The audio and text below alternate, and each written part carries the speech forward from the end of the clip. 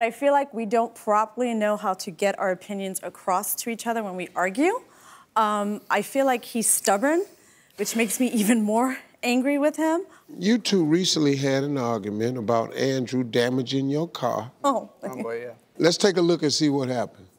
The right-hand side came off. Did. I noticed that. I pointed it out to you. Exactly, but you make it seem like I made that happen. You came around and you forced it in, Andrew. Why did you do that? Because now the piece is broken. I can't even find it. I don't even know where it's at right now. My point is that if it was already broken, I shouldn't have touched it. But right, if it was already, but why did you touch it? Why did you touch it?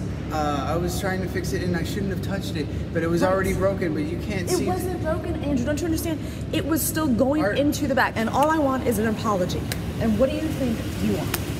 You want more than just an apology. Well, yeah, I want like half and half of the back of my bumper, but you can't get that, right? I'm just curious, how do you guys feel when you see yourselves in that playback? Astonished. Embarrassed. It's embarrassing. To me, I'm almost like the child, like, Mommy, Daddy, please don't fight. Because she's just going in and you're like, no, please listen to me. No, well, what I was trying to do, well, what I meant to do is. You're right, I shouldn't have a chance, I shouldn't have to defend myself somebody that I love, you know, it just doesn't make any sense. This is a really unhealthy way of solving problems in a relationship. And at the end of the day, you will lose the entire war, which is the war for your relationship, if you don't change this dynamic quickly. Let me ask you a question. Honestly, just the two of you can answer this. Do you think the majority of the time that you find yourself arguing about something that's really not important? All the time. It's always something really silly, something small like that. It's madness for two people to live together to be this way. Both of y'all keep trying to be right. Yep. We have to listen to each other more often. No, man. How we listen to each other. Oh, y'all not married? Not yet, no. Don't do it, Steve. Don't do it. Here we go. Okay. We ain't got signed this. Break up. So he said, no, so. Break up. No. Break up, go home. They ain't got no, y'all got kids? No. Not yet. Break up now. Okay, so listen. Run. Y'all like make-up sex. That's what Oh my God!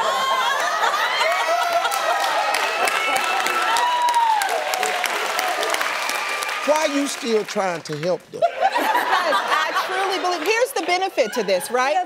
While it's gonna be a lot of work for them. They arguing about everything. Do you all want help?